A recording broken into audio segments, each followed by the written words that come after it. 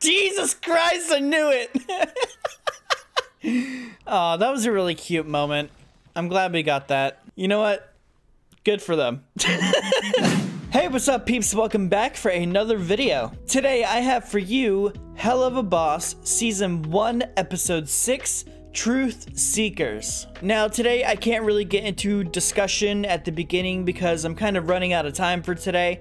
And if I don't get this recorded now, then it's going to be like a couple days before I can record again. So I need to go ahead and get started with this. So let me just end this by saying, if you guys like this video and you like what you see, or just find yourself coming back on the regular, then please do like and subscribe. And remember guys, if you want to see the full length version of this reaction, as well as early access to content, a private Patreon Discord server, movie requests, and a whole bunch of other goodies, then go down to the Patreon link down below. But without further ado, let's go ahead and get into Helluva Boss Season 1, Episode 6, Truth Seekers. Oh, they were being watched. This was the first sighting. They are definitely from Blitz. They always attack at random, all over the country. There's no way to predict where they'll show up next. Right outside. Are you serious? Pardon my words, sir, but you're currently being the loudest. I said shush your dick-sucking lips, Moxie. I'm gonna have to board that. That's gross. Lunar, close it! Wait, no! Oh shit. Uh-oh. Moxie! Once again, you can tell that Blitz really does care about the others. Like, of course he loves, like I said before, like he loves Luna the most, and that's pretty clear. But I like how we get to see little snippets that he actually does care for Moxie and Millie, and especially Moxie, because the amount of shit that Blitz gives Moxie is insane. But here you can really tell that he really does care for him, and you know, it's just really nice to see. Back off, you tuxedo-wearing fucks! What the fuck? Oh. What are you doing sitting there? The boys are in trouble. Open it again. Blitz was using a total of 0 euphemisms, innuendos, or swears. That means it was serious, which means I don't open it until— Open the fucking portal now! Okay. Calm down. They aren't here. it smells like they went this way. Come on. I always forget that she's a hellhound. Look, shitbag, it takes a lot to keep me down, alright? I took a fuck ton of tranquilizers in the college I dropped out of. Also, I've been strapped nipple first to a car battery, so oh, okay.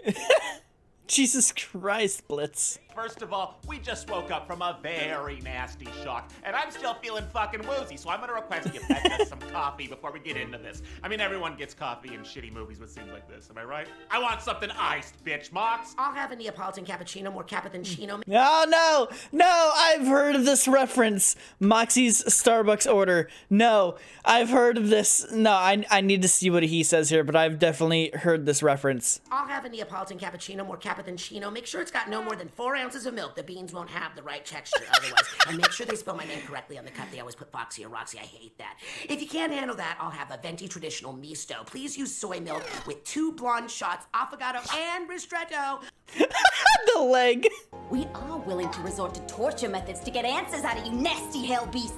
They might like it. And you would have no way of knowing what was true. Or we might like it too much, and then you've Yep. got a whole new thing to deal with. What do you mean by that? Ah, you're stupid, huh? I could work with stupid, daddy likey dummy. I love Blitz. You've had us tied here for what, hours? And you haven't even had us confirm what exactly we are. What are you? I'm a Virgo. We aren't playing any of Vile Demon Kinks! I mean, that's what it sounded like back there, you sickos. Please don't give them ideas, sir. Why not? I know the shit you're into.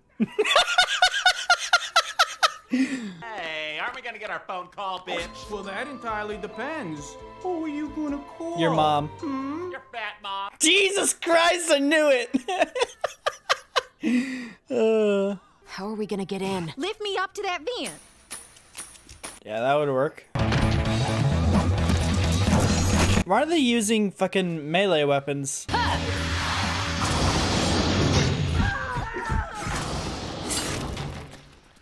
Damn, you're pretty agile for an old lady. I'm like 5 years older than you. Remind me to never ever piss off Millie.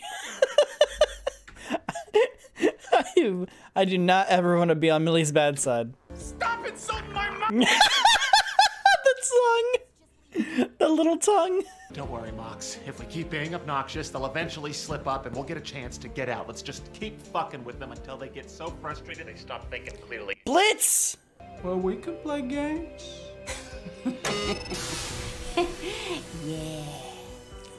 Oh, not truth seekers. She's in danger. Do you ever honestly shut up about Millie? It's always, oh, how's Millie? And she's always 5 fucking feet away from you. It's pathetic. That was oddly personal. You know, you're right. I don't know why the fuck I just let my guts spill like that. Sir, they're filling this room with something. Fuck. What the hell is this? I think it's some kind of airborne truth-telling syrup. Oh, you just guessed that's what it is? Well, just ask me something specific I wouldn't normally tell you. Okay, does Millie ever peg you? Sometimes. Oh, shit. Why was that the fucking question? Also, the way his face, he was so happy about it. Okay, does Millie ever peg you? Sometimes. Wait, ew, fuck, why that? I knew it. Well, your suit is tacky. Fuck, I'm sorry. Fuck, I'm sorry. It was awful, Moxie. It was about ugly, horny cat.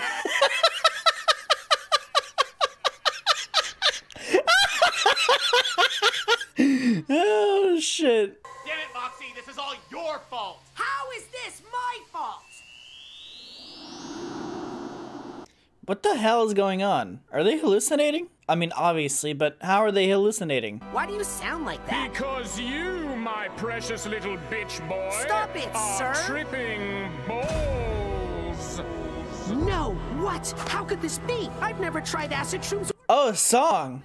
My lungs are full of honesty. Would you promise me that you won't judge? Yes, bitch. Not trying. If you're here causing frustration, I'm torturing you in your hallucination. Probably. I simply follow your orders. It isn't my fault if your orders are as nonsensical as a sun-tanning bed left out on the cold, rainy porch. And then maybe you could understand half of the frivolous things I carry on and on about on my steady life without happiness. What is going on? Oh, hello, Striker. Oh, that's Fizz. Shove away anyone who gets too close until they resent you. Verosica. Are you afraid to love people, Blitzy? Also craving as well. It's rather unfortunate, sir, considering it's often how you treat those who stand by you.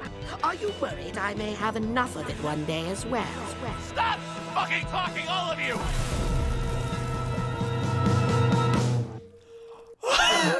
They're fucking gone. I will be a better friend than I was before. Then together we can begin to become fine.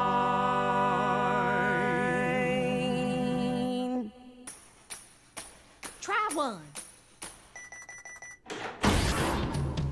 Oh my god. Do you remember what you said to me after my first day with the company? Not really. I remember. You told me I did a good job and that you were proud to work with me. Aw. Look, I'm hard on you because I know what you're capable of, Mox. You care too much about what everyone thinks, except for me, because, you know, my opinion is correct. You shoot and kill good, you escape things easy, you can be strategic and cold-blooded when you need to, and don't expect any more compliments. I'm maxed out. Thank you, sir. You know my name.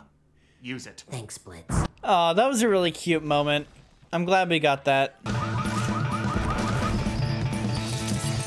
Why is everyone having melee weapons? Let's fuck these fuckers up!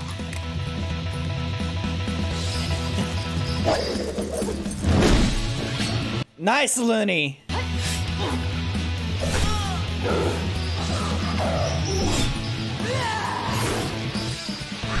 Damn, there's a lot of blood. I might have to blur this. Boss, cover me. Yes, sir. Damn, this animation is awesome. Do it, motherfucker!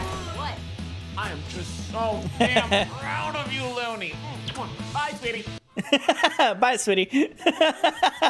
Just one sec. Do you need a gun Damn. or anything? Now she likes that axe, man. Who wants some quality time with Daddy? Let's go.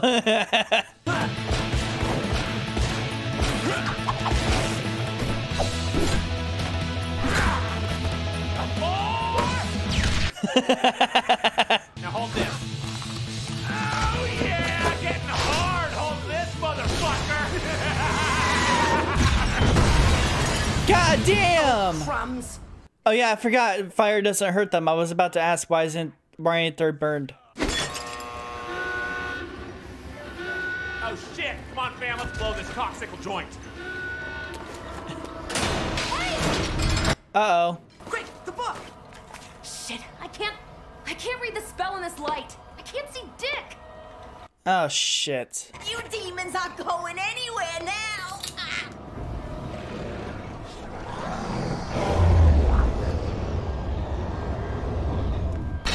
What the fuck? Who dare threaten my impish little place? Oh, it's Stolas!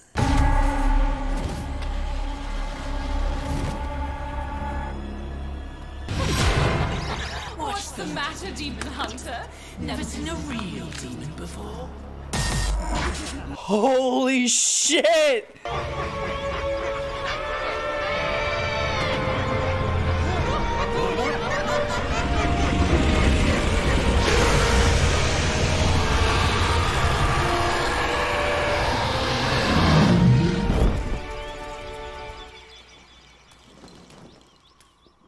Oh my fucking god. That was so fucking cool. That was awesome. Is how much of an example of his power was that?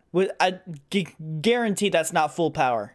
But how much power was that? I'm guessing not that much. But yeah, holy shit, dude. That was like when Alistair went demon form in episode 2. Jesus Christ, that was awesome. Stole it. Well, hold on. How did you know that we needed help?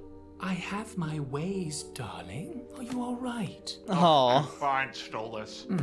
Good. How the fuck? They caught us off guard, Your Highness. Yeah, you can unclench your bird puss, Stolas. It's not gonna happen again. Jesus Christ.